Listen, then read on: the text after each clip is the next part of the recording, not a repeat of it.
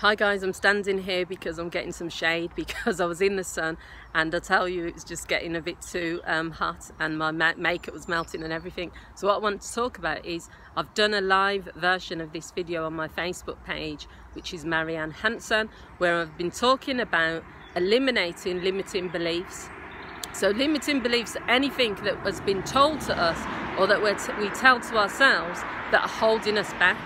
Now, a limiting belief is things that can say to us, that we're worthless, that we are not able to achieve something, that we shouldn't even try or attempt something.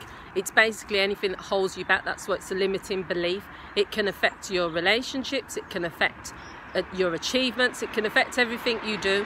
So the key thing is to consider where have these limiting beliefs come from, and then to start working on them, to smash them one by one. Where's the evidence to support that that belief is true? Where's the evidence to support that that belief isn't true? What we have to realise as human beings is that we are more powerful than we realise that we are. We are told constantly that we can't do something. We're told that we are inferior. We're told that we are not powerful.